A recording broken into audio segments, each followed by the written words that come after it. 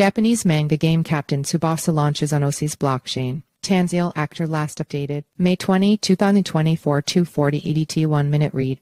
Japanese manga-inspired game Captain Tsubasahas launched on the gaming blockchain Oasys, offering 5,000 non-fungible tokens NFTs to players. In a blog post, Oasys Blockchain said the Captain Tsubasahas game is developed by Midtown Company Limited and BLOCKSMITH&Co, a subsidiary of mobile gaming giant KLab Inc. in Japan, which develops and distributes products such as blockchain technology and crypto assets utilizing NFTs. Oasys is a decentralized blockchain gaming protocol and is among the few Layer 1 blockchains with a dual-layer approach. Gamers can collect Captain Tsubasa NFTs by participating. The game offers an immersive experience where players can nurture and collect character NFTs from the original series. The iconic game revolves around Tsubasa Ozora, a young Japanese elementary school student who is deeply in love with football and dreams of one day winning the FIFA World Cup for Japan. In 2023, Japan's SoftBank became an official network validator on Oasys, as reported by TechCrunch. A validator is a node or computer that helps to verify transactions being added to a blockchain, keeping the decentralized network stable and secure. Captain Tsubasa is the latest major gaming publisher to join Oasys Blockchain, which has strong institutional backing from other initial validators including the likes of Bandai Namco Research, Sega,